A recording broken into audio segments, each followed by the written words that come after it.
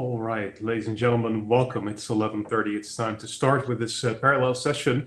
Welcome to everyone. Very happy that you are all here for this session regarding the cooperation between BMW and the city of Rotterdam. Let me just start out by this fact. It is expected that in 2030, 60% of the world's population will live in a big city. And that means that cities will have a big influence in the future of mobility, not just in the way we travel and commute within a city, but within the broader regions. They will influence the way people commute over there as well. And that's why it's worth taking a look at what the city of Rotterdam has done in cooperation with BMW to really look into the future of mobility of a big city. Because these are, you could say, two very unlikely partners. Usually there tends to be a little bit of an antagonistic relationship between car manufacturers on one hand and big cities on the other hand. But you see here a very successful cooperation that is based on the fact that both have unique insights that they contribute to solving a shared problem. And that is why they've worked together. BMW, on the one hand, is more than a car manufacturer. They work on things like energy charging and energy services. They work on data, urban data collection, all kinds of things. They really know the target group of car owners very, very well. And on the other hand, you have the city of Rotterdam. They obviously want a very attractive city, a city that is clean, that is healthy, but that is also accessible. And they are confronted with the fact that there's an energy transition going on, and they want to take a leadership role in that. And therefore, these two parties, they have come together and they have decided to join forces. And today we're going to talk about what they've learned from each other, how that partnership has come to be, and how they see the future of mobility in a big city such as Rotterdam, but certainly not just Rotterdam. We're going to look into the future and see what perhaps your city, wherever you are coming to us from, can possibly look like. And we're going to be doing that with several speakers here today. We have several guests. We're going to have a discussion with all of those guests. We have a couple of speakers from the city of Rotterdam. We have Martin Guit here. He is from the city of Rotterdam. He's the strategic advisor for the Department of Mobility. We also have Bas van Kooperen. He is the strategic advisor for the Department of Economic Affairs. Then we have from BMW in Munich, Germany, Thomas Becker. He's the head of urban mobility and projects and intelligence, and we the head of sustainability and mobility. And we have Monika Dernai. She's the head of urban mobility projects and intelligence. And finally, the CEO of BMW in the Netherlands. That is Stefanie Wurst. Stefanie, you are usually based in the Netherlands, but this time you are coming to us from Munich. I just want to check to be sure, did you drive or did you fly to Munich from the Netherlands? I drove to Munich because I work in a car company. I was going to expect that answer. Very good. With our very sustainably produced products, but I don't think we are that far in the discussion. Exactly. We'll get to that. And just to be clear, Stefanie and Thomas and let me see if we can see him. But Monika, you guys are supposed to be in the same room. We can't see Monika yet, but they are in the same room, so it might be jarring if we learn that later on. So I'm saying it up front. You guys are sitting pretty much next to each other. All right, those are the speakers. Some housekeeping details that we should probably also mention. We would very much encourage you to participate because interactivity makes this more interesting, more engaging. There are a couple of ways you can do so. You can see them on the screen. You can, of course, participate in the chat to talk with other participants about some of the things that speakers are perhaps saying. We are going to ask you a couple of questions. We're going to ask you your opinion at a certain point during the session. And in the polls tab on the right side of your screen, you can actually answer those questions that we have for you. And of course, you can also pose questions to the speakers. In fact, we encourage you to ask as many questions as you'd like to the speakers. At the end of the session, we have a dedicated amount of time to focus on actually getting all your questions answered, or at least as many as possible answered. So there's more than enough time for that. Do contribute your questions whenever they pop into your head, and I will pose those questions to the various speakers. Of course, you can also contribute and participate in the event afterwards, and you can do that by looking and rereading the chat, looking at the polls, the people, the Q&A tabs, and of course, this session is recorded for future reference. All right. Having said all of that, those are all the housekeeping and administrative things that need to be taken care of. That has been taken care of. Let's start with the discussion, and let's start with the meat of the matter first of all. Let me just go to the background first, because I think it sort of is good to get sort of an idea of why this agreement came to be. How did it come to be? It is not a very something you see very often, so I'm very curious to see how this came about. And let me start with you, Bas. You are from the city of Rotterdam. Can you tell us something about why you guys were considering a collaboration with BMW? Yeah, I really love to do that. Thank you very much. Well, to start this answer to answer this question, I like to give you a little bit more background of our economic approach we have in the city. And as a city, we are embracing the next economy, and the next economy is future economy, which is based on the transition via 3 pillars: the energy transition you mentioned already before, but also on digitalization and about the circular economy. And we don't know really much about this future, because we know this future will be disruptive. This will be new and not like the old way we're looking for this future. But every day we learn and learn and learn, and we know right now that this will be a future where the next steps will be disruptive. We don't know when it happens. We don't know how it happens. We don't know in which order these 3 pillars will evolve. So we have to adapt a certain kind of new way to live with it and to be ready for this future, or not only for a beautiful city to live and work in, but also to engage people for schooling, for etc. So therefore we need to learn and adapt quickly, and long-term collaborations are, in our opinion, a really good starting point to have this background of adaptation and learning together, because you have to gain some trust to look into this unknown future. And another way of what we're trying to do is also by innovation and learning with innovation these next steps in the future. And therefore, well, you cannot innovate on your own. You need, opinion, to collaborate to innovate. And if you work with the person and the people and the parties you always used to work with, then in my opinion, you get an optimization of what you've been doing, and sometimes an innovation. But if you really want to innovate, you have to find these unlikely parties, like you mentioned in the introduction. And well, with BMW Group, we found such a partner, because if you, and Marky will elaborate more on this later on, has this goal as a city to reduce the amount of cars in the city. Why should you work with a car manufacturer? And that's when this discussion started, this collaboration started. We learned so much more about each other, and then we found out, like you mentioned, that BMW is just a car manufacturer. It has more and more and more knowledge and future visions of future. That's why we found each other, and that's why we think these kind of collaborations will help us definitely to take a couple of next steps into the future, and hopefully answer some questions about this new next. Exactly. And that's the perspective of the city of Rotterdam. Let's take a look at the perspective from the BMW Group. Thomas, why is a car manufacturer such as BMW working with a city like Rotterdam? What's in it for you guys? Well, for us, times are changing massively at the moment. And if you look at the past, what did sustainability mean for a car company? It meant to produce in a sustainable manner in the plants we own. And it meant reducing emissions at the tailpipe of our cars, and introducing safety features at a technical level that would reduce the risks of fatalities, accidents, etc. That was basically it.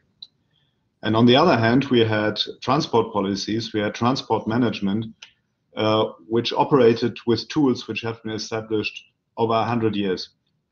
And now several things are happening at the same time. First of all, we have a sustainability agenda, which is not anymore about improving a technology that is there, but about changing fundamentally the drivetrain. So we are moving into electrification. That means that, for example, and this is one of the pillars of our new sustainability strategy, we need to look much deeper into our supply chains, for example. Looking into the effect that the production, for example, of batteries has on the environment in order to be able to demonstrate to all our customers they are making a good choice, and reliably so. So that is one aspect. But the other side of the coin is that the usage side is changing. And here we are seeing the challenge to much better connect the infrastructure, the electricity sector, with the management of our vehicles.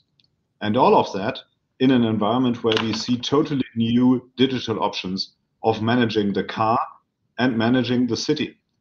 And this is why we need to overcome the separation of these two spheres, because the tools we will have at hand allow us to connect them and thereby to become much more effective and efficient in reducing the burden of congestion, of emissions, and the impact on climate. And just one example how that all comes down to our customers. I'm living in the outskirts of Munich.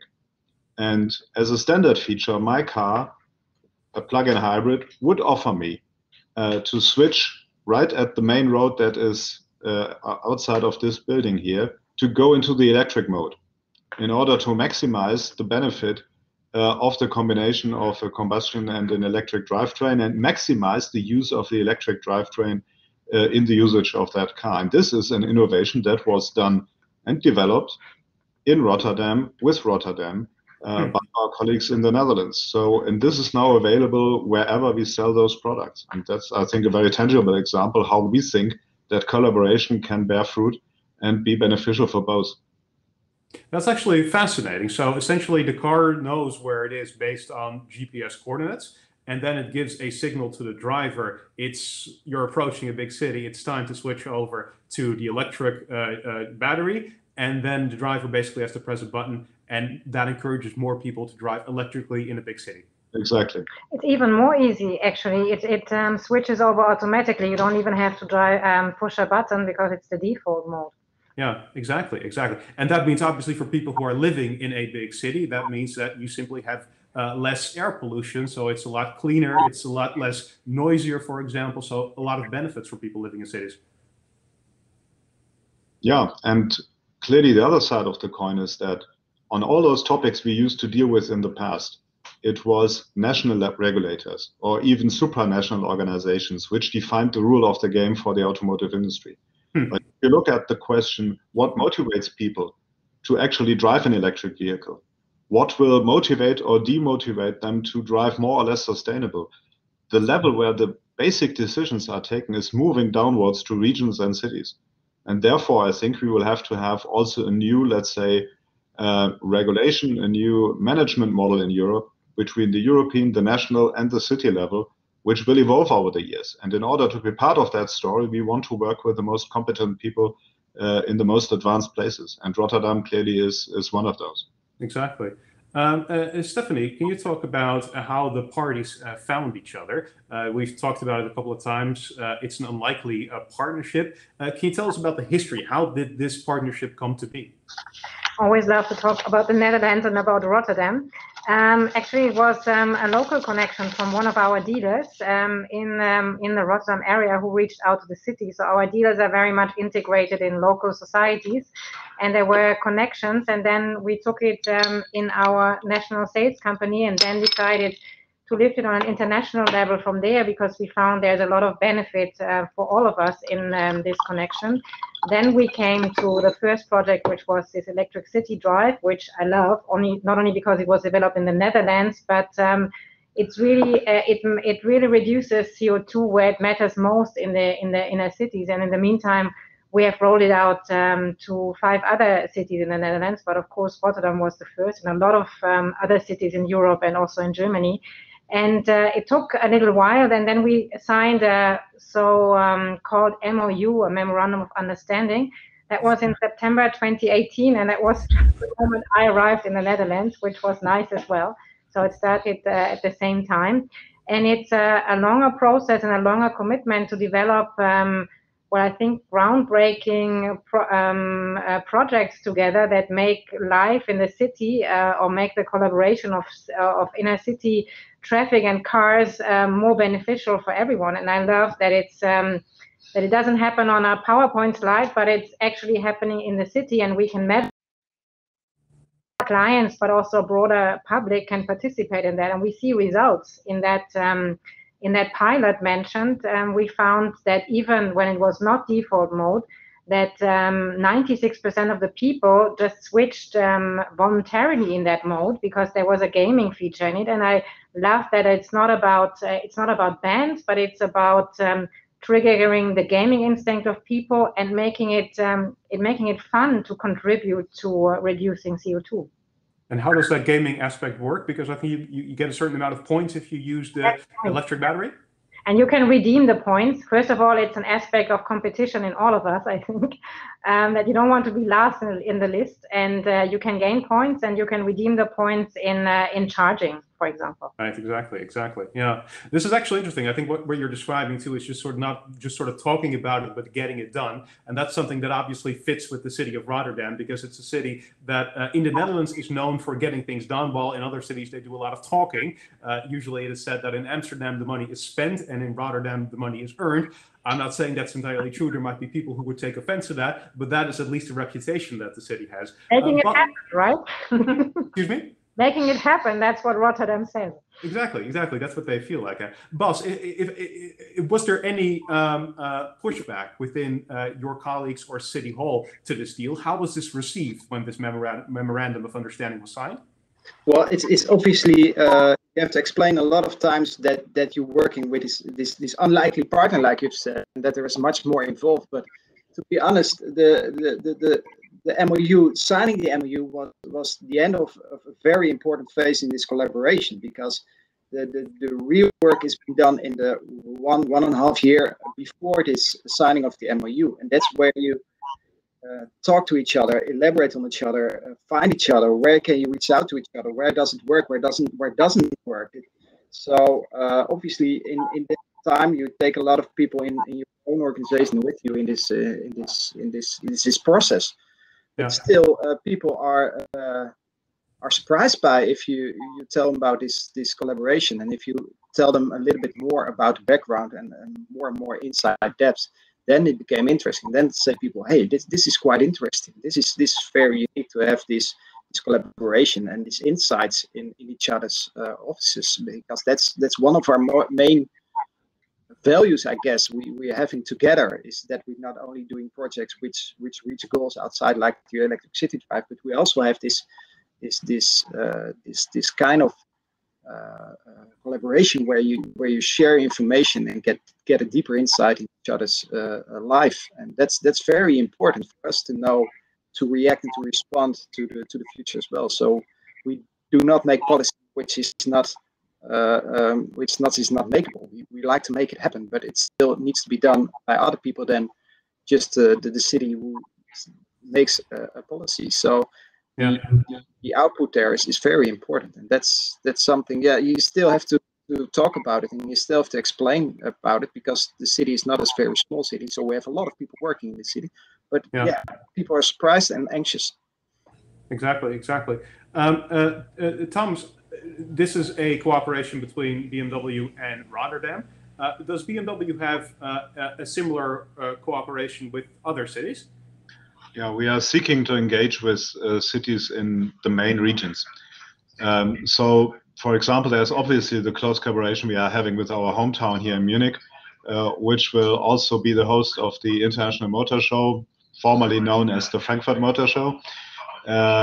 Then we are heavily engaged in discussions with the municipality of Beijing, because also there you have a very ambitious sustainability agenda, but also a very high speed of development of new technological approaches.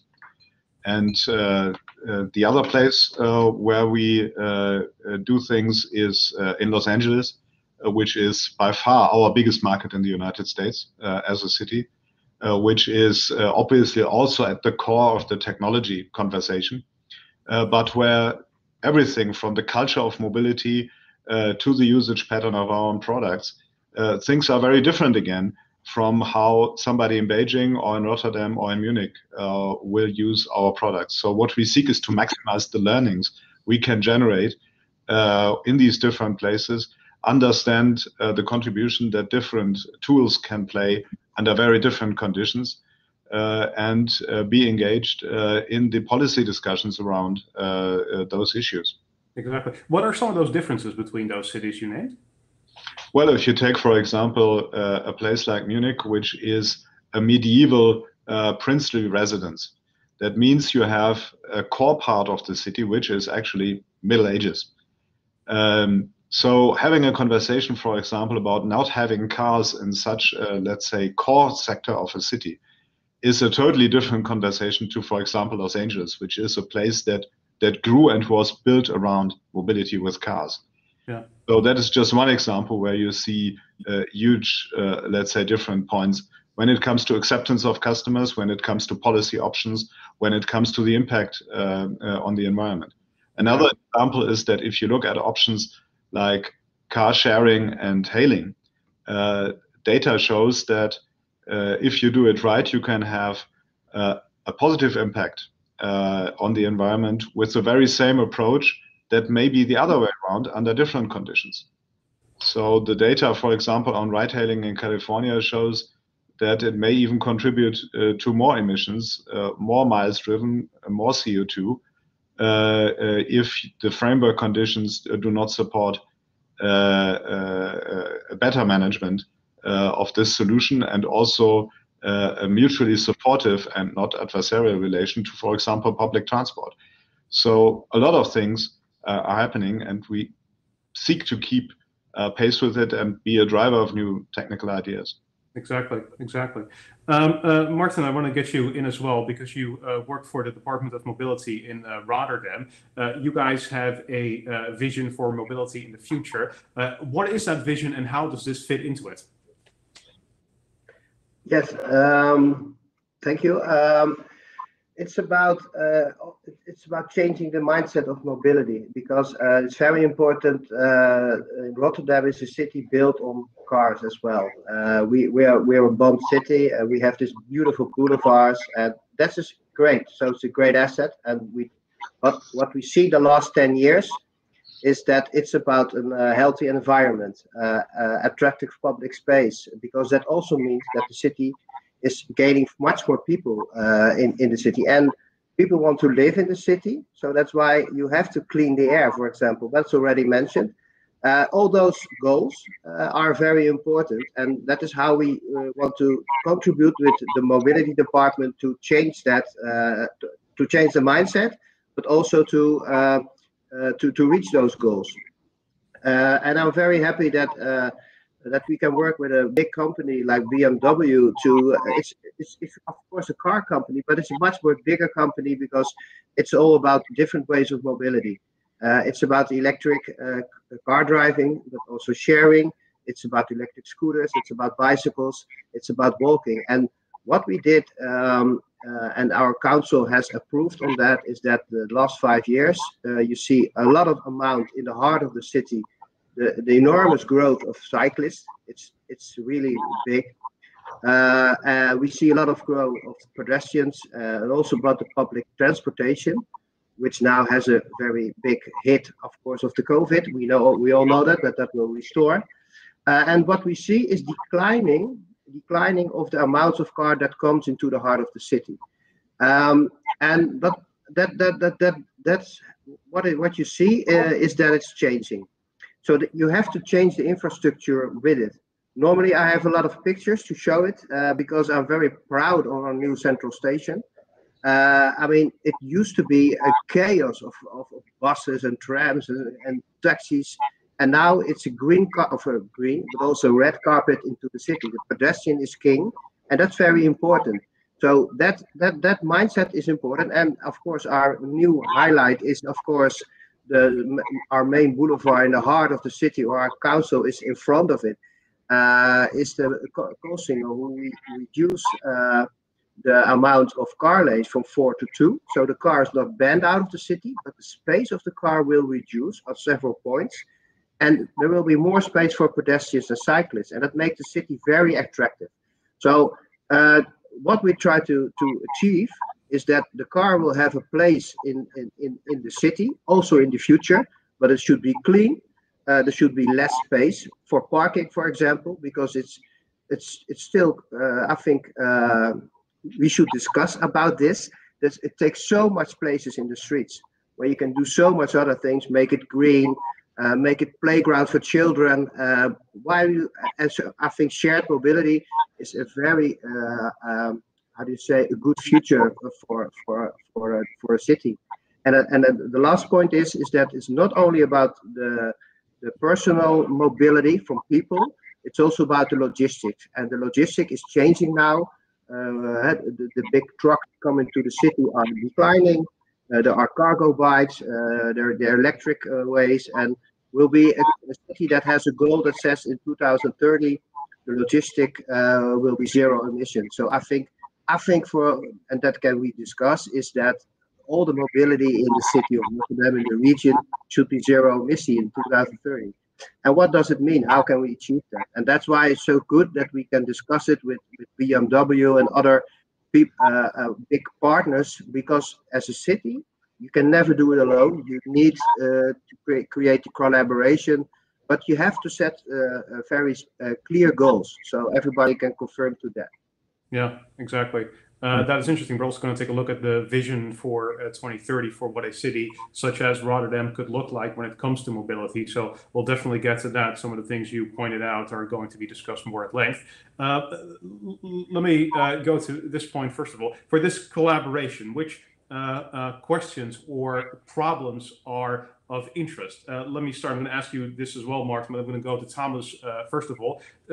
Which questions or problems are of interest for this collaboration? Well, for us, the starting point is obviously the needs of our customers, and these are highly diverse. The same instrument may have a totally different impact on somebody who is actually living in the city environment compared to a commuter. And the vast majority of our customers in almost every market are commuters. So that means that isolated discussions which are only looking at the city centers will not, let's say, reflect the entire breadth of impact it will have. This is one of the aspects where we want to really see data-based from the way people use our vehicles. When do they drive? Where do they drive? Where do they charge? At which times of the day? What are their reactions to measures like the ones that Martin has been mentioning? And here for us, the big advantage of the digital toolbox we have is that we can really replace, and fastly so, assumptions and beliefs by facts and figures, and also share them with those people who are steering the system at the city level. Yeah, exactly. Same question. Maybe if I can add something, Victor. I think for Rotterdam, we also have a big focus on the energy topic, because Rotterdam is very far ahead in terms of electric vehicles. So I think we will see that also later in the vision picture. There will be some focus on electromobility as well, and also the electric grid. So I think there we will see a couple of the pilots that we are currently doing. Exactly. Martin, same question to you. Which questions or problems of interest are of interest for this collaboration?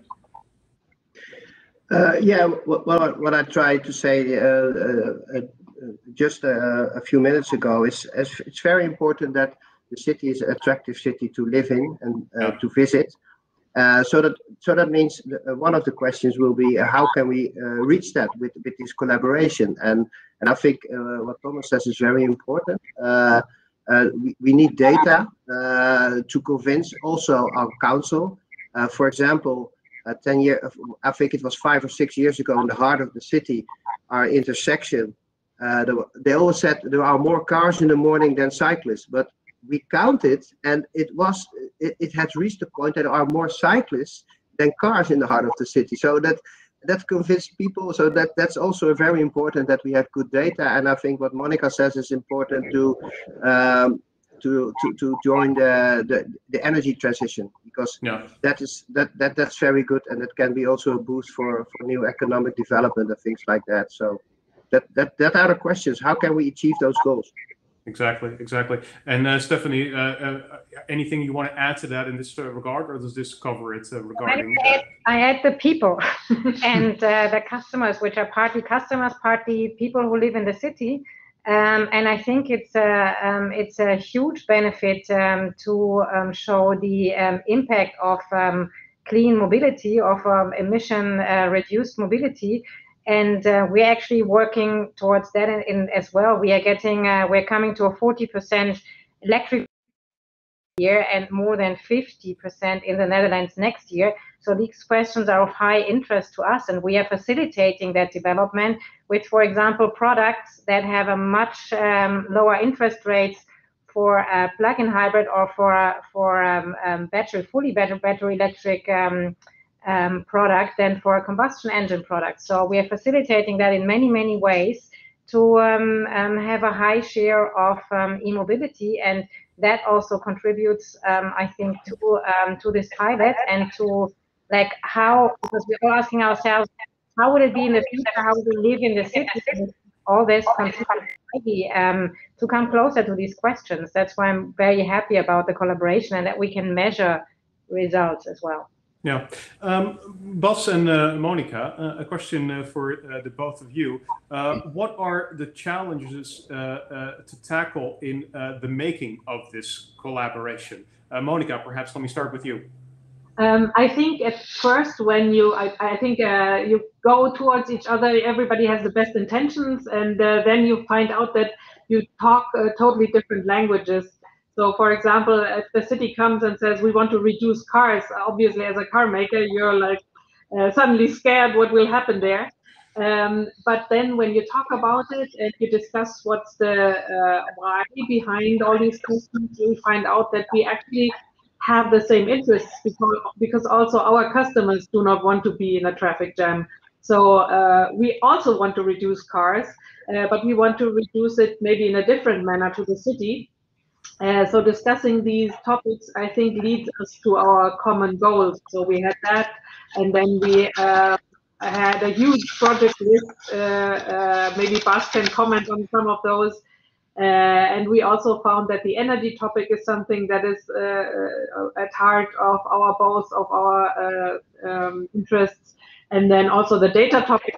There are a lot of things that we were discovering and working towards common goals, actually.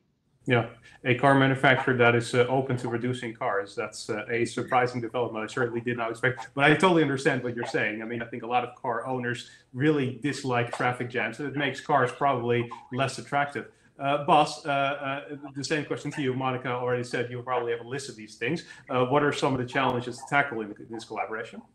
Well, I think that there are two main challenges you have to tackle in this kind of collaborations, and the first one is obviously the language. And it's not German versus Dutch. It's the language between the really about mobility and where we set.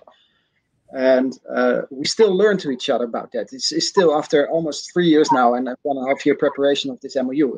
We're working together now quite intensely for 4 years. It's still something we have to figure out together. Sometimes we have different kind of languages.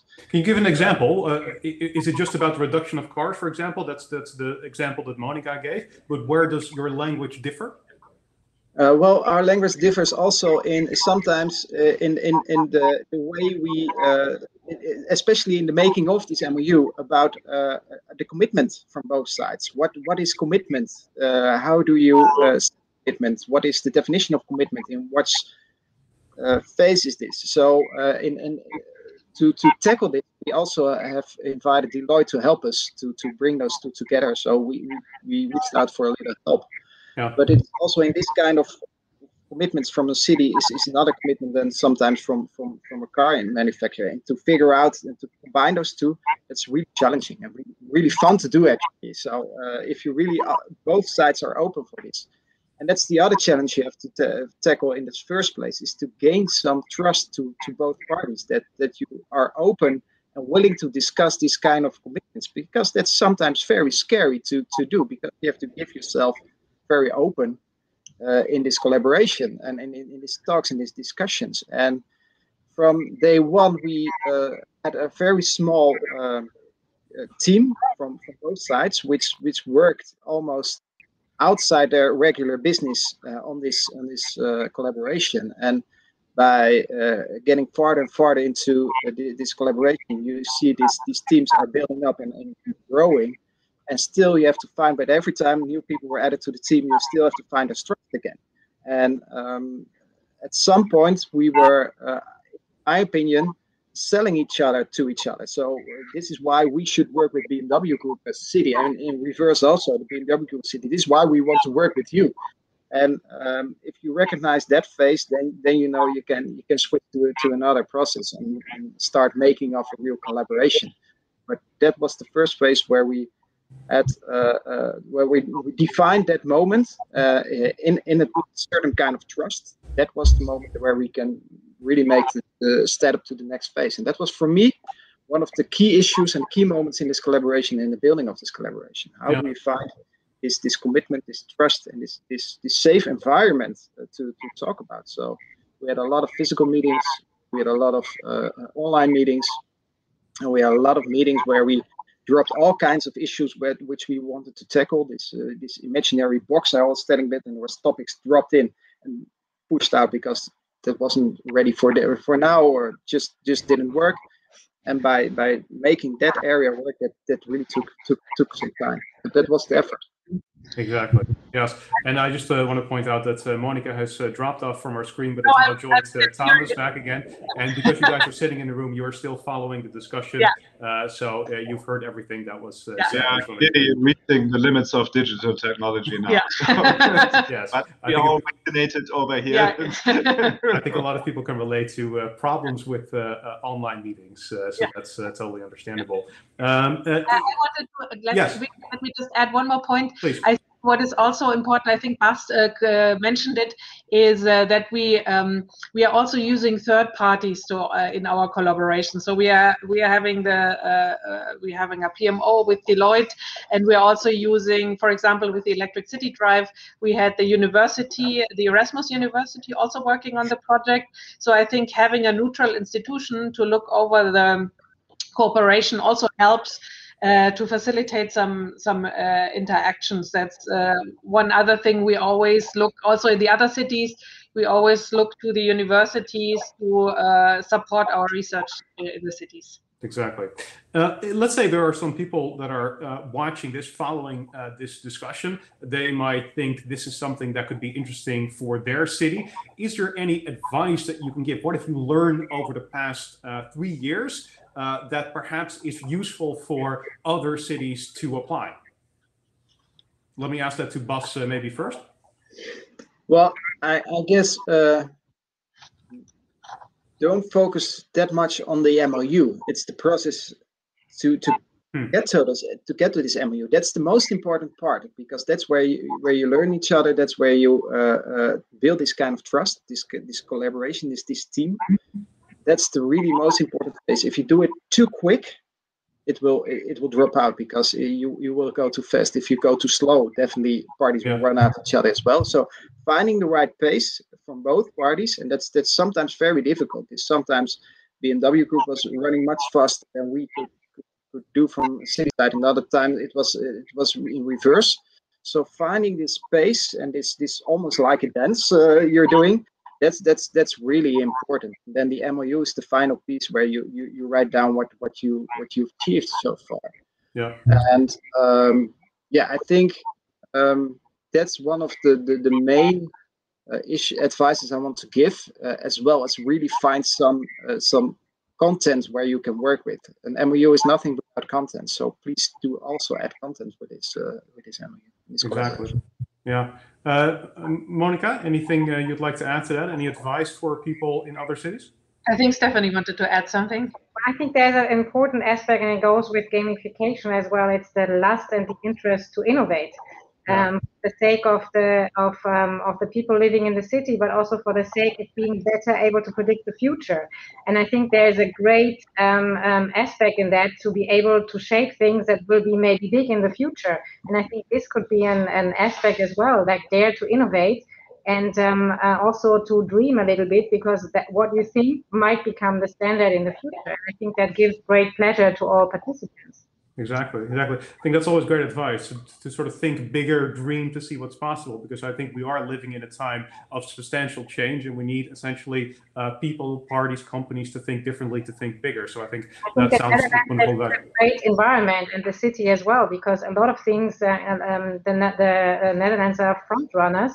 Yeah. This aspect of electromobility, mobility solutions, and also digitalization. So I think it's a great place to have done that. I'm very happy to have been part of it. Yeah. Okay. We're going to take a look into the future. We have, it's been referred to a couple of times as sort of a vision picture where we can look at what Rotterdam looks like when it comes to mobility in 2030. So in about 9 years from now. But before we do that, we have a couple of questions for you, the people in the audience that are joining us. And we have a couple of poll questions. We would just like to get your opinion on these questions. So we're going to make them visible in the poll tab on the right side of your screen. Please take a few seconds to answer them. We can go over the question. The first one is, how do you travel to work? The second question is that cars need to be able to drive and park in the city center. Do you absolutely agree with that, disagree with that, or perhaps somewhere in between? The third question is, when do you expect your fleet of city-owned vehicles to be fully emission-free? And finally, the fourth question is your city prepared to use digital instruments for traffic management, apps, mass platforms, and data collection? All right, take a few seconds to give your answers in these polls. Then we're going to see what the results are, and then we're going to take a look into the future. All right, I think people have had enough time to answer the poll questions.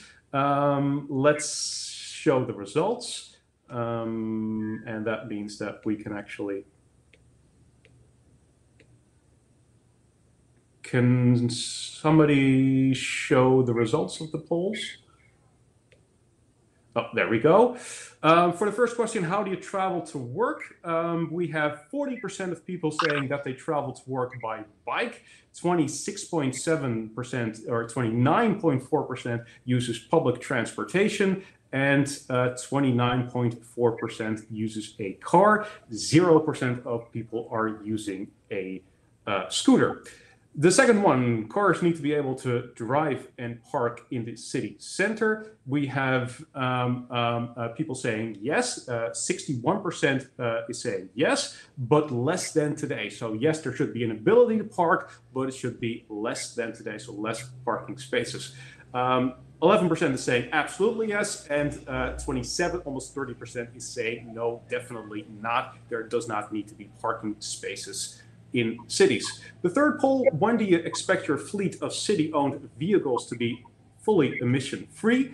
We have within 4 years as the leading answer with 38.9% of the votes. Actually, 38.9 also goes to within 9 years. So apparently it's a time frame of 4 to 9 years for when the fleet of city-owned vehicles will be emission-free.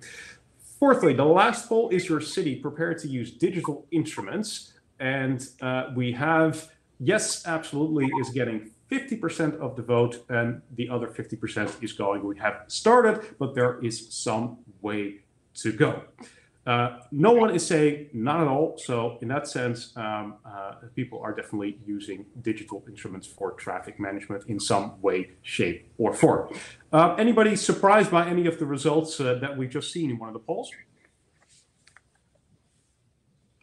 Martin, are you surprised? Not really surprised. I just would like to point out that the people who are driving to work by car are definitely the people who will need a place to go in the city, but it might not be the city center. So I think that's what we were talking about earlier as well, is to find out what are the areas where people still will need to drive also in the future, and which are areas where we might be able to reduce the traffic and reduce parking spaces. And I think that goes along nicely with what the city wants, because then you have an area where you can add bike lanes, you can add spaces for people to live. We will see that in the vision picture as well. And then people who still drive to work, or there are some people, elderly people, for example, who can't cycle very well, they still can use the car. Yeah. Martin, are you surprised by any of the results? No, not so much. So I think that's it's a good direction. I'm a little bit surprised about question 3 because everybody sees it. It will be emission free within 9 years, and well, I definitely hope that. Don't get me wrong, but then we need to do a lot also on the national level.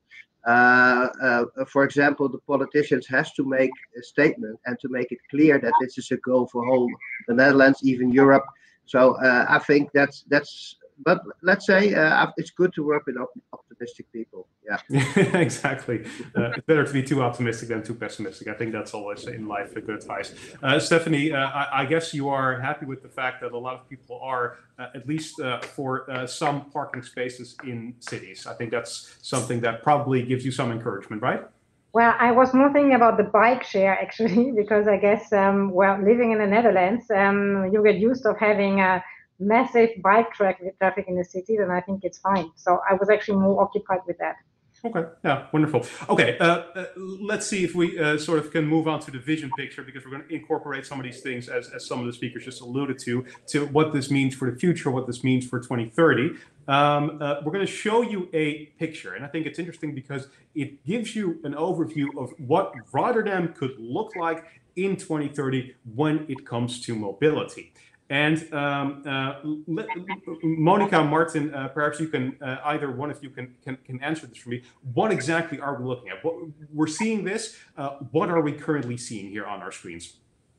So maybe I can start, because we are at BMW, we've been doing these vision pictures for all the cities that we have a collaboration with. But I think the Rotterdam picture has the most interesting topics on it. So I think every time I look at it, I find more things on it, even though we designed it ourselves.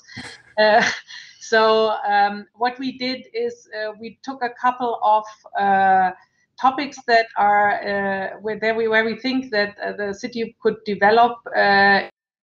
We'll talk about some of these topics in more detail later, yeah. And just put them all in one picture, so you could see what do changes affect in the outline of a city. So what could the city actually look like? Yeah, exactly. Martin, this has been drawn up by BMW. How do you guys look at this from the city perspective? Well, this is very progressive. It's great because I don't see any streets for cars. For example, you see this red carpet, but it's for bicycles. It's a car, so that means that the car is a guest. So that's very interesting.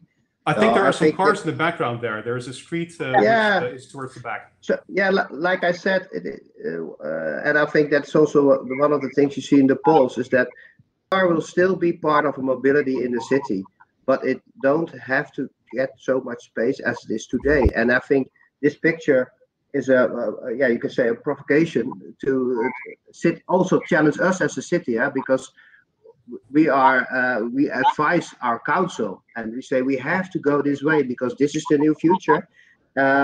So I think this is it's very great that a company like BMW has the guts to make a drawing where the car is not the main issue. I think that's great. And when I look at this picture, you always see people everywhere. I think that is very great in this picture. That this is a city you want to live in, you want to work in, you want to visit, you want to be there. So I think that's good. Yeah, exactly. And for the people who are not familiar with Rotterdam, we see some of the landmarks that are part of the city. The harbor is on the right side. Yeah, sorry. Distantly on the left, we see The Hague, which you can see on a clear day from Rotterdam. It's all pretty close to each other in the Netherlands. It's a rather small country, but it's based on what the city of Rotterdam looks like, except it's translated to how it's going to look in 2030. Let's take a look to add a little bit to this, because I think this is really important to mention right now. This is about the collaboration, and this is the reason. Well, we didn't give any input to this to the BMW group to realize and to design this picture. And by when we saw the picture for the first time, it was actually it was live on a big screen at the BMW Netherlands office in Rijswijk. And every time you look at the picture, and it was presented very large, as you can walk all the way through this picture. Definitely saw something new. And what the main conclusion was, so close to our policies as well. So you see in our actions, so you see parties working together are having also influences on each other to build and gain something new. Yeah. That's I guess something very important to mention as well. That's why these kind of collaborations can be very useful. Exactly. Let's zoom in on some of the things that we're looking at because that is probably useful. Shared spaces. This is a part of the picture that we're seeing. Monika, we're seeing a tram, we're seeing a car, we're seeing people on a bicycle, we're probably seeing people walk on the sidewalk. Can you explain to us this concept of shared spaces?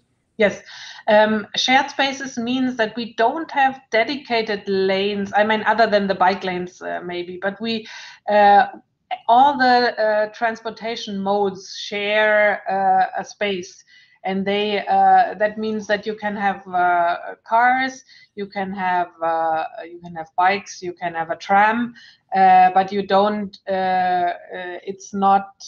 It's more efficient to have them all share the same road, for example. So the cars might even use the lane where the tram is going. This can be done with traffic management. We'll come to that a little bit later.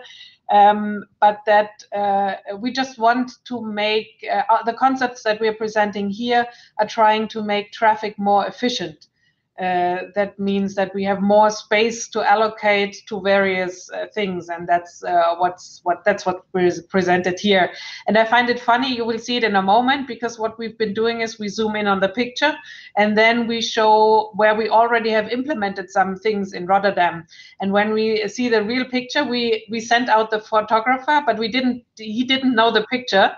But he actually captured exactly this same thing. So Rotterdam is pretty close to this at the moment. Maybe if you click, Claudia, that we can see the picture. There we go. That's the actual picture what it is like in Rotterdam today. Martin, maybe you can say something about this. Of course, Monika. This is the new boulevard of a main boulevard called Single. We just in front of the city hall, which just opened this year. And what it's completely redesigned. Yeah, well, not completely redesigned, because the tram what you're seeing is still in the same spot. So the tracks didn't change. There was a big discussion, because then for example, this cost, the whole redesign cost about 70 million euro, I think. So we cannot do every boulevard. So if we change the tracks of the tram, which was the discussion, then it would be 170, maybe 100, 150. It's very expensive. So you have to do it good. And what you see here, the main issue is, and that's you see on the right side, that used to be lanes for cars, and now is lanes for cyclists, and especially the yellow, and the other the part of that is for pedestrians. So we reduced the speed of the cars and the lanes of the cars in the main boulevard. Maybe it should be a little bit more greener, but that's something we can still work on. There's still room for improvement. All right, that's good. So shared spaces. Always. Yeah. Like I like to mention something about shared spaces, because I think that it's a very good concept, and that means that we should reduce all there you can walk, there you can park, there you can bike, and in several streets it's possible. But sometimes for example, on the Koolsingel, it's not always possible, because the trams, there are a lot of them. And if you add cars to that track, the public transportation company is going to be crazy, and they're going to be angry. And maybe they should be, maybe they shouldn't be. But that is something that the same is about the tracks for the cyclists. If it's so crowded with cyclists, which it will be, with also scooters, then you should really think, is a car then be part of it? So I think on several streets you can do it, but some streets you shouldn't do it. And I think it's also a very important discussion, and that nowadays you see in the cities there is a discussion: should we drive 50 kilometers an hour, or should we go to 30 kilometers an hour to reduce the speed? Because the road safetyness is very important, and I think that is one also. That is a very good discussion for shared space. Reduce the speed of the car. So that's I would like to add to this. No, that's actually a very interesting insight. Absolutely, yeah. Let's go to the next picture, because the next part we want to zoom into is the part where we see a couple of cars charging. Obviously, that's an important issue in a city where people are driving electrically. There are some challenges there as well. I would imagine, Monika, that the main challenge is making sure that there are enough charging poles. Yes, definitely. We did we looked at all the countries in Europe, and there are still countries. I don't know if you know how many charging poles are in the city of Moscow. I would not know. I would have no idea. 40. 40? Yes, 40 in the whole city. So there are cities that still have some way to go. Obviously, that's not the case in Rotterdam. There's a lot of charging poles. But I think a lot of cities are having this challenge of installing new infrastructure. And BMW side, we are also looking at charging data to also find out where people are charging, which charging poles are used, where we can help the city with this data. But what we also found out is that one of the main challenges is not actually having enough poles, but people who are driving to the pole, plugging in, and then never moving their car again. So you actually have enough poles, but people are not moving. So this is why within the MOU we are doing something called park and charge. And maybe Bas or Martin can speak to that. If you click on it, you can see the actual an actual vehicle from this car. Exactly. So here we see it. Yes, there's by the way a beautiful Dutch word for people who are charging their cars which do not need to be charged anymore: laadpaalklevers. But that is obviously, I'm not asking you as Germans to repeat that because you're now going to be able to pronounce it. But I think it's a beautiful word. Bas and Martin, the question to you guys is, what is your vision on this? How do you solve this? Because Rotterdam does have a pretty dense network when it comes to actually having charging poles. You want to add to? You want to start, Bas? Oh no, just to start, Martin. It's then I'll take over. Okay. Okay, good. Yes. Well, we have a policy. I think it's now more than 5 or 6 years, or even longer, that if you buy an electric car, the city will give you in the streets a charging pole, and I think that's very good to stimulate it. But we're at a several level now, because I agree with the fact that there should be charging poles, park and charge in the public space. But the question is, should we do every charging pole in the public space, or is the main of the charging will be inside of buildings? And I think in the garages, we have so many public garages in Rotterdam, so many private garages. So I think the change will be, and I know there is a discussion about safetyness, recently it was. So I think the main goal should not be, I think that will be a big discussion. Should it be always in the public space, or should it be more buildings and public space sometimes? So maybe you can add something about that, Bas. Well, actually, we do have.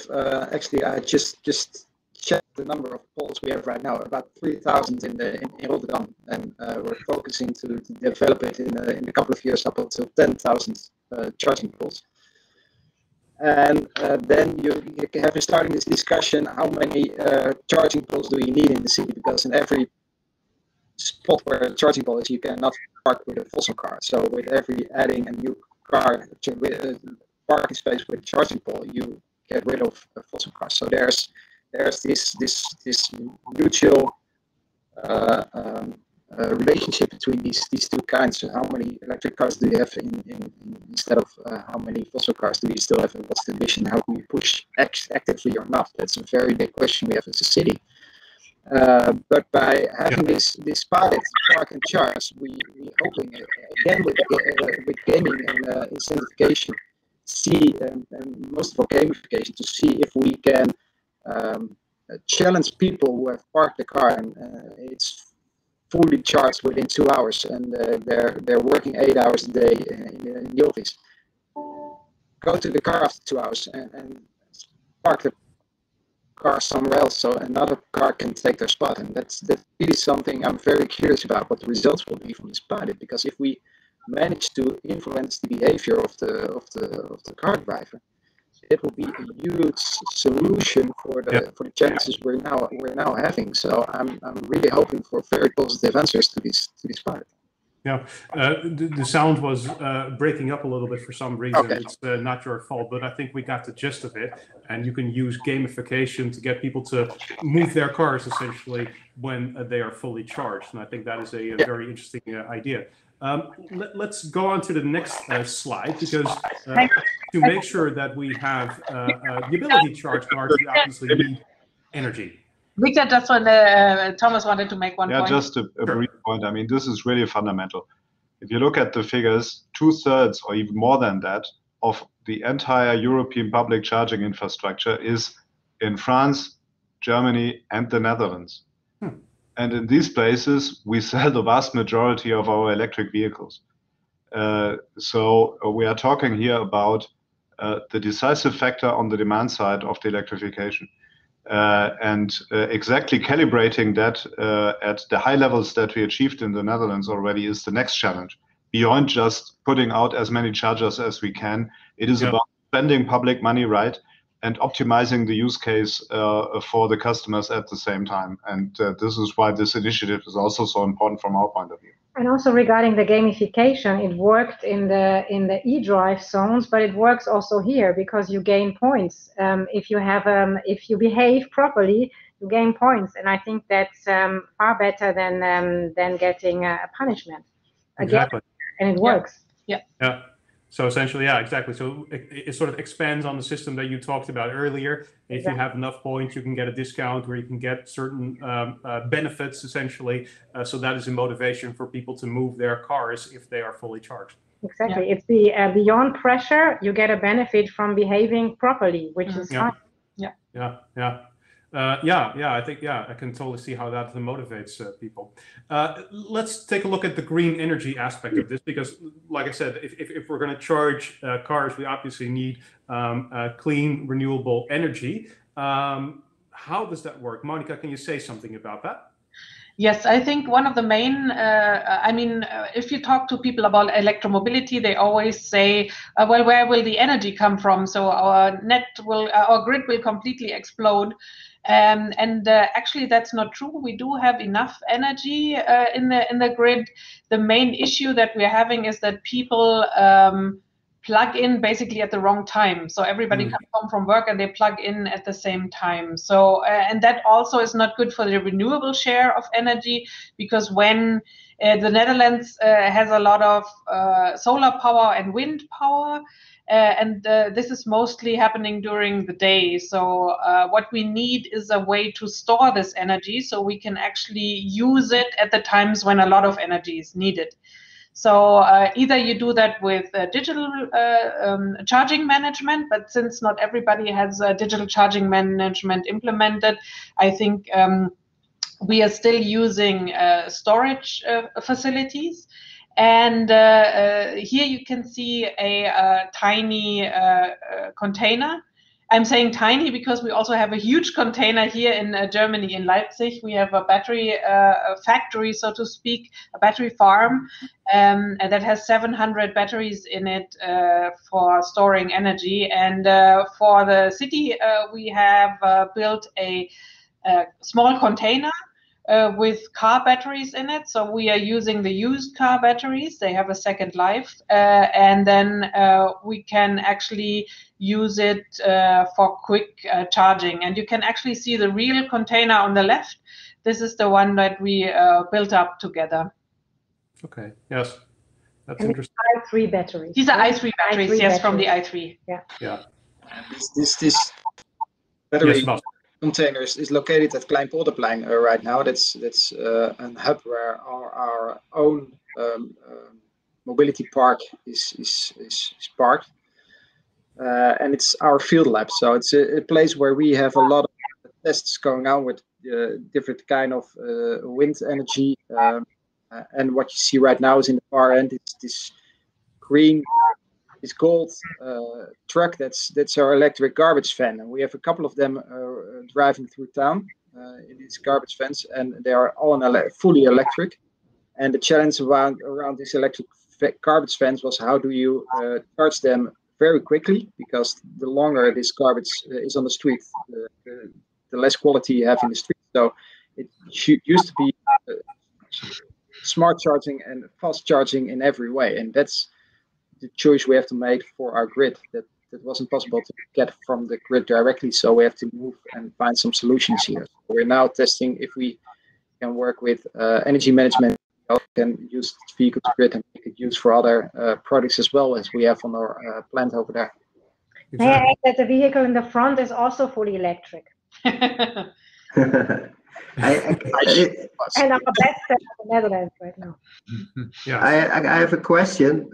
Is this this charging? Is this what we want to see in the streets, or is this on specific points? How do we see this? We put it on the picture because these containers are actually mobile. So we've been using them also for events, or we've been talking to cities where they are saying, okay, maybe we have a temporary need of infrastructure, then we can use these mobile containers. These come in really in all kinds of sizes. If you want to look at the battery farm in Leipzig, these can be done in really big and smaller. For the urban environment, I think these mobile containers might be helpful. They probably wouldn't be right on the street, but maybe in a company that has a fleet where you need fast charging, or where you have bigger trucks that need fast charging, these containers can be helpful. Okay. Yeah, because I think that's going to be one of the discussions about the amount of space that all the charging is taken in the streets. I know from our landscape architects, there's going to be a big discussion, but I think that's good. So we have to emerge that. But that's going to be also a big point in our streets.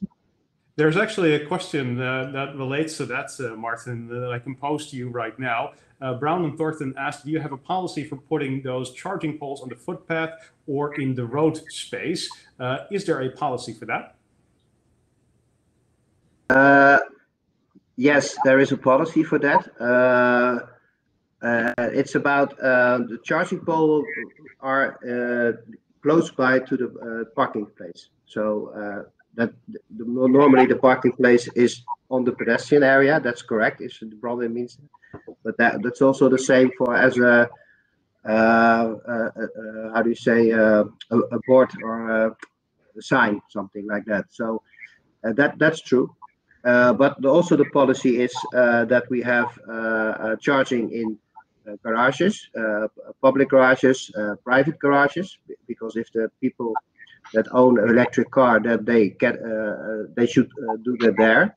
And the third policy is on their own driveway, but not so many people in the city of Rotterdam has their own driveway, because if you got a lot of money, in some areas they do, but most of the areas not. So, exactly. But that's true. Yeah. Okay. Thank you. That's an answer to that question. Thank you, Bronwyn, for asking that question. There are some other questions that I'll get to in a second. First, let's go to the next slide because we want to take a look at multimodality. Monika, let me again start with you. Multimodality, what do you mean by that? I think intermodality means that you have a lot of different modes that people can use for traveling. Here, this is just a couple of examples. You have the metro, you have micromobility, you have a car, you have bikes, you have in front there's a shared mobility van that people are using. There are electric scooters. The brown thing is not actually a transportation, but that's an UPS guy driving his parcels around.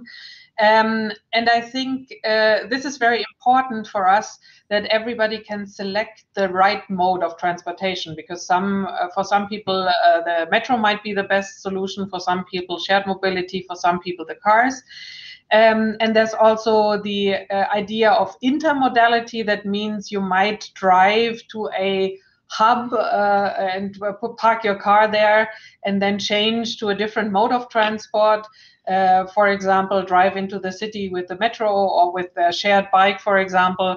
And we are currently trying out if we can actually incorporate this in the car. So if you're driving, if you're starting to drive and you put in your navigation, I want to go to the city center, it will suggest to you, well, maybe you can drive to this park and ride station, and there's a shared bike reserved for you, and that it all goes very seamlessly, because our customers, and also not only the customers, everybody doesn't want to have a big hassle when they want to be mobile.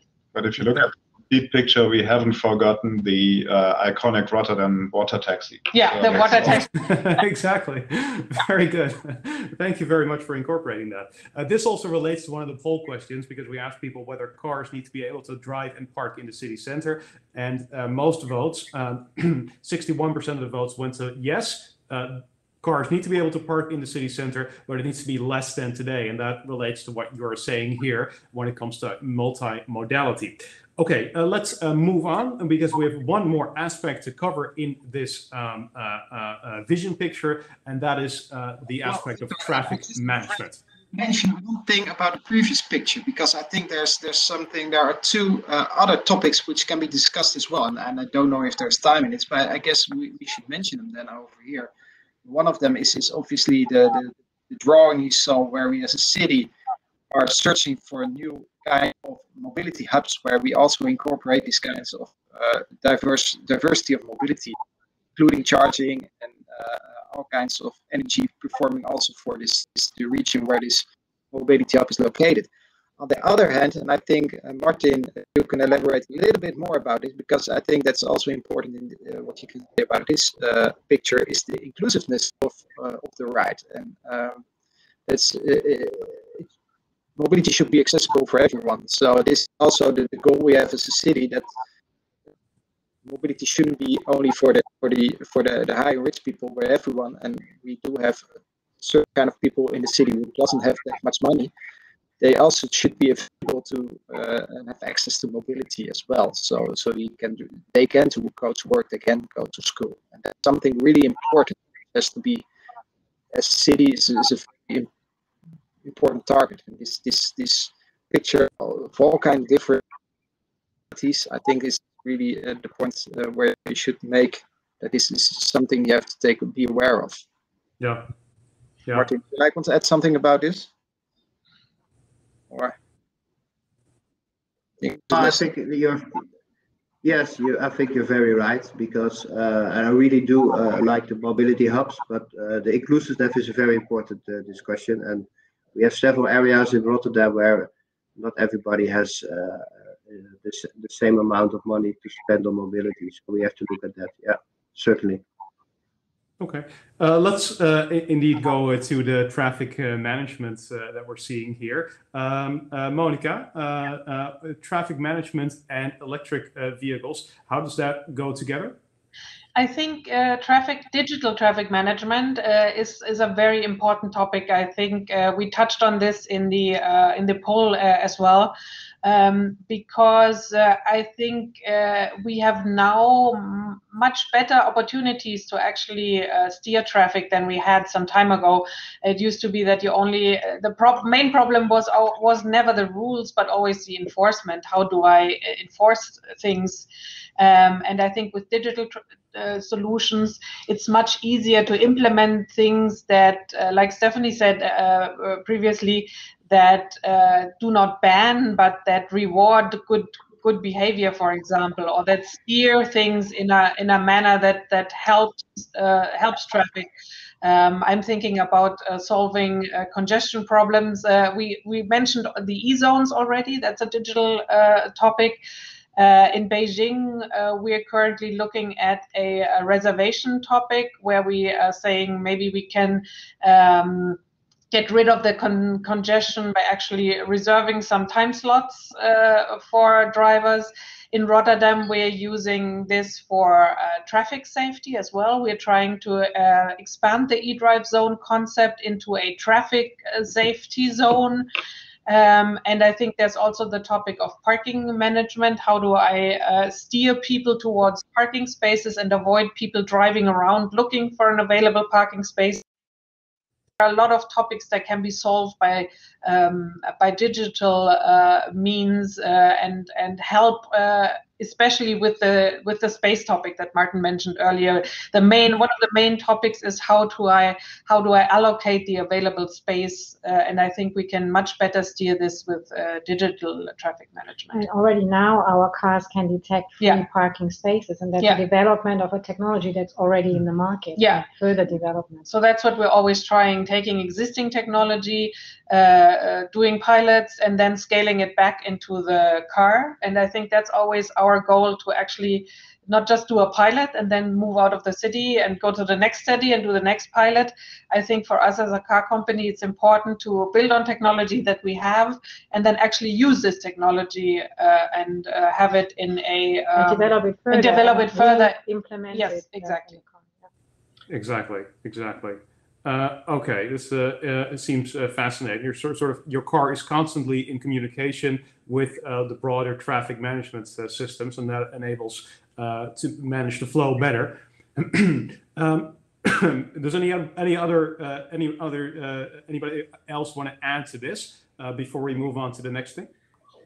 Yeah, one point I want to add, because there's something, we designed our intersections, especially in the Netherlands, with a left wing, with a right wing, with all those lanes, and it's so important that I would say in the future that space is useless.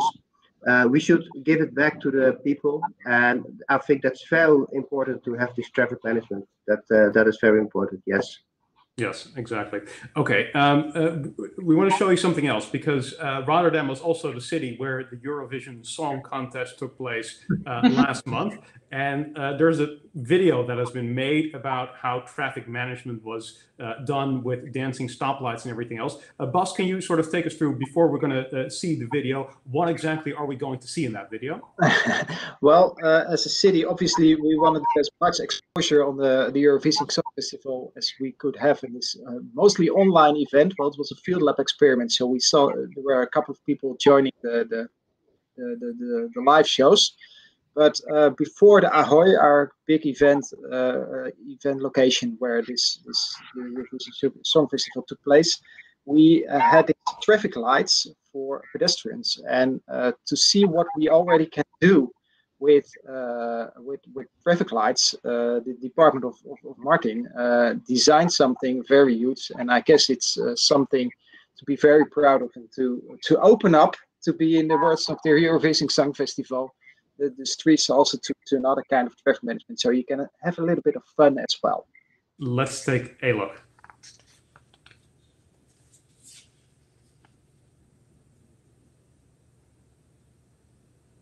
We currently can't hear it, Claudia. I think you need to turn on your sound.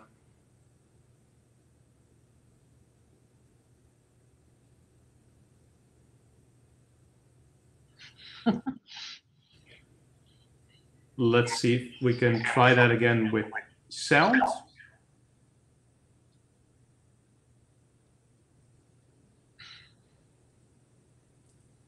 We're going to do one more attempt.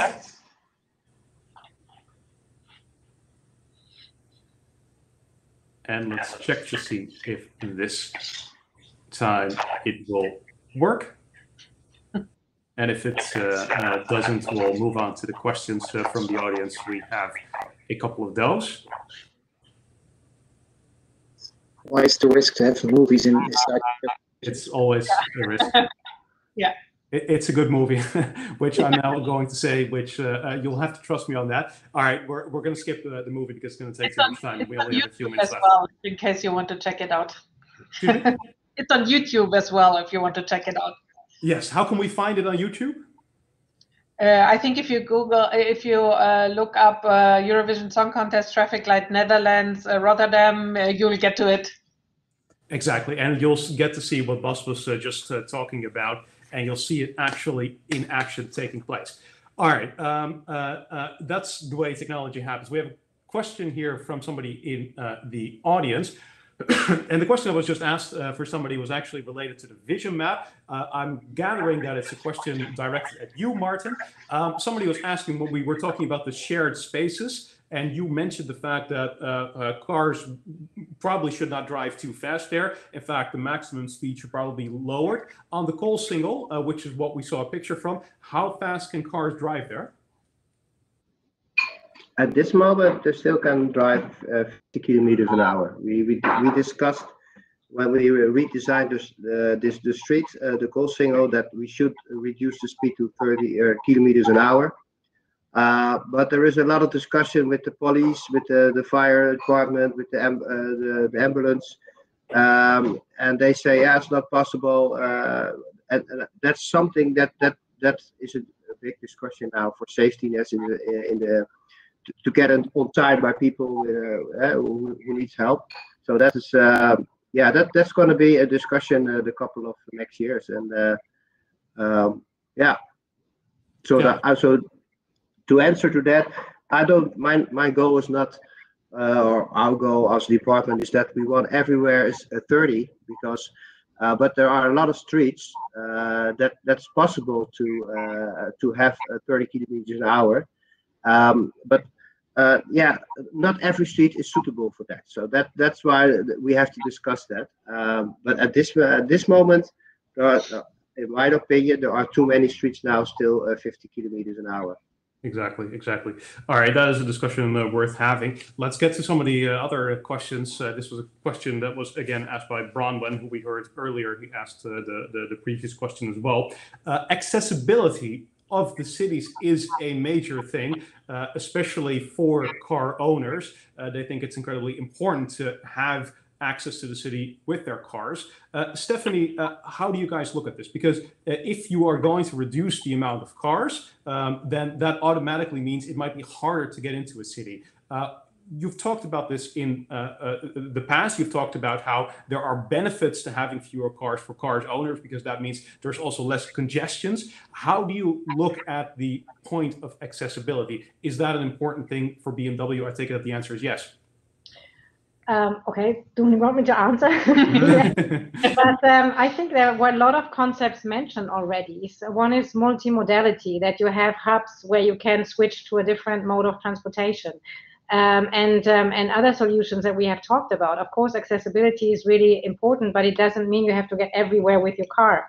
Maybe some areas that are also, in terms of the building, they're too narrow or too crowded. There's other means to bring people safely, and also in the Netherlands, very important, dryly to the place of destination as well. So what it means is that we are open to solutions that benefit the people who live in the city, and the cars are part of it in our view, but we are very open to combine cars with different modes of transportation, as well as with different types of usage.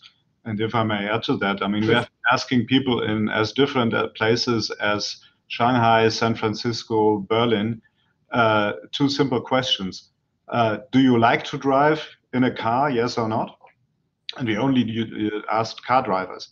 And the second question was, do you actually have to drive a car?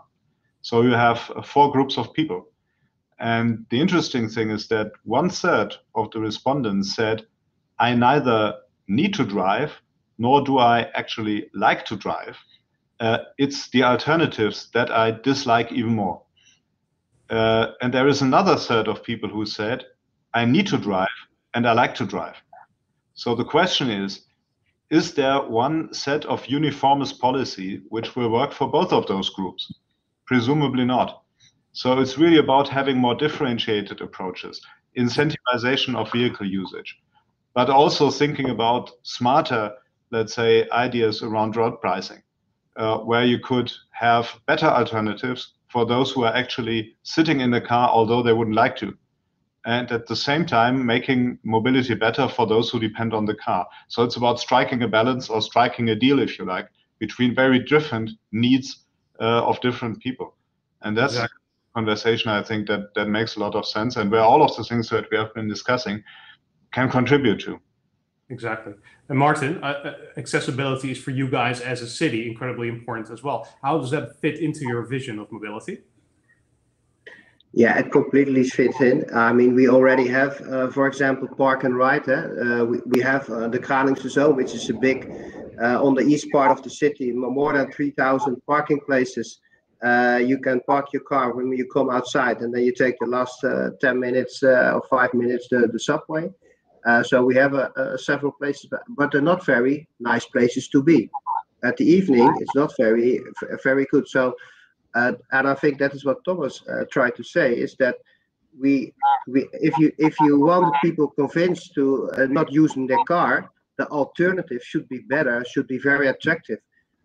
That's something we have to work on. For example, our highways are in Rotterdam, especially we call that the route, is around the whole city. And if you wanna go under it with the bicycle, that it's not so very nice. So people are more using the car, even our own inhabitants, instead of using for small kilometers for 4 or 5 the bicycle. So I think that the message should be, we don't want to ban the car out of the city, but for still reduce the amount of space. And you should ask for yourself, do you still want everybody to be in the heart of the city with the cars? In other cities, they don't do that. But you should improve the alternative. And I think that's something we have to work on. Yeah, that's very important. It's about the combination of things and the catering to the people to arrive at the destination quickly and also safely. Yeah, and that's very important, because the central station of Rotterdam, if you arrived there 15 years ago or 10 years ago, you should, what a horrible place is this? I want to leave as soon as possible. Now everybody wants to stay. Now everybody said, oh, this is a great place. So that can change the mindset.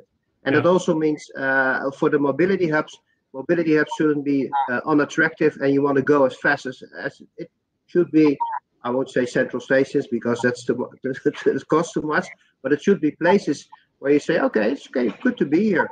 So, yeah, we have time for one final. And just to add one thing, Victor, because this alternative and searching for these alternative modalities for transportation in our city, we have a lot of pilots running in different kind of ways, shared scooters, shared bikes, but also we had these bureaus, these small cars, which were running through the city last year, just to see how people engage to this and to see how people react and respond to this. So we're constantly searching and piloting to see what kind of modalities will work and how we can make use of this in the best way. Exactly. We have time for one final question, and that question is for you, Stefanie. Obviously, the world is changing. Sustainability is becoming more and more important. What is BMW's position on sustainability?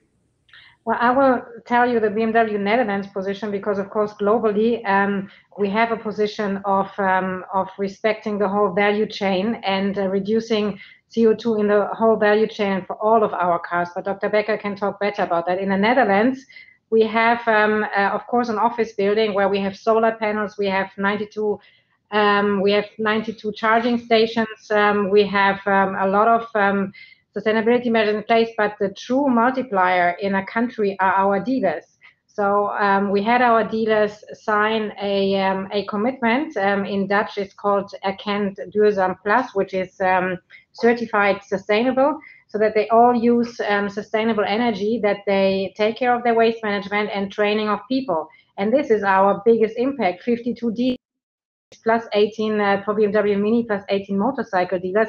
So my mission as a sales company is to maximize and multiply the space and that we have in a country, and for us in the Netherlands, that's our dealers. So we are taking the dealers along with us to really make the results or make our efforts tangible for everyone who comes to a BMW premises. And that's not my office building, that's the dealer premises. Exactly. All right, that is all we have time for, because it's almost exactly 1 o'clock. I want to thank all of you guys, all of our speakers, for contributing to this fascinating discussion. I really enjoyed just sort of looking into the future, into what 2030 perhaps could look like when it comes to mobility. So thank you to all for sharing your insights. I also want to say thank you very much to all the people in the audience. Thank you very much. There was a lively chat going on during all of this. Thank you for participating. We very much appreciate you joining us for this session. I encourage you to check out other sessions, of course, during this conference. But thank you very much for being here, and have a nice day.